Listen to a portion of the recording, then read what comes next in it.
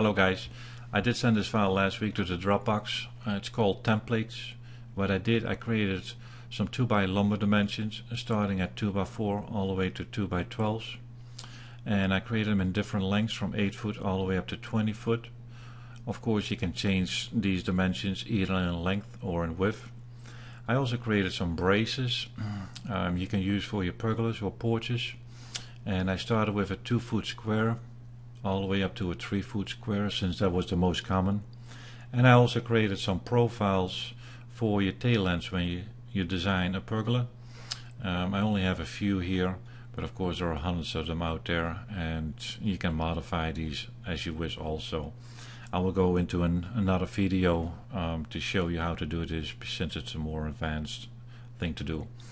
I also created some footings, some squares and some in diameter, and some typical lumber dimensions all the way from 8 to 8 to 4x4s and 4x6s. Let me go to the perspective and I'll show you how to do a post as a sample. Let me grab, for example, this post here. I'll make a copy of it and put it to the side, since I want to keep this original, this file. If I do need something out of this file, I'll just highlight these and copy and paste it into my design. As you can see, this is a tapered footing, but of course you can change this easily. The radius 1 is the bottom of the footing, and the radius 2 is the top of the footing. And as you can see, the height is 10 inches. If I don't like this tapered footing, then I can bring this back to 1 foot. And now I do have a 10 inch by 16 inch diameter footing.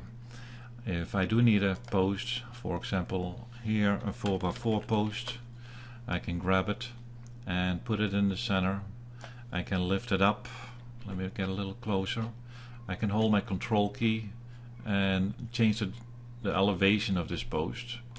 So right now this looks pretty good.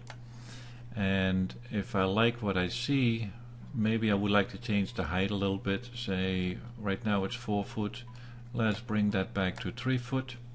And if this is what you want, then I'm going to hold my shift key and I'm going to grab the footing as well. I right click and I group it. Now I have something I'm ready for to put in my deck. If I do design a deck, in almost all cases the beam and the post size is not where I want it, so I'll delete that, and then I'll bring this post and footing into the design and put it in the place where I want it. So the templates here for the tail ends and the braces, I'll bring that in the next video. I'll show you how to make these changes. And the 2x lumber, if you want to make any changes, it's very self-explainable.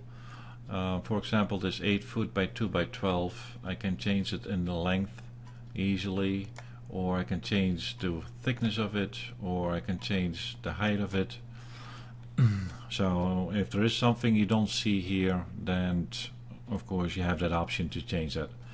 Hope you enjoyed this video. This is my first video, so it's probably not perfect, but I hope you enjoy it, and I'll see you in my next video. Thank you.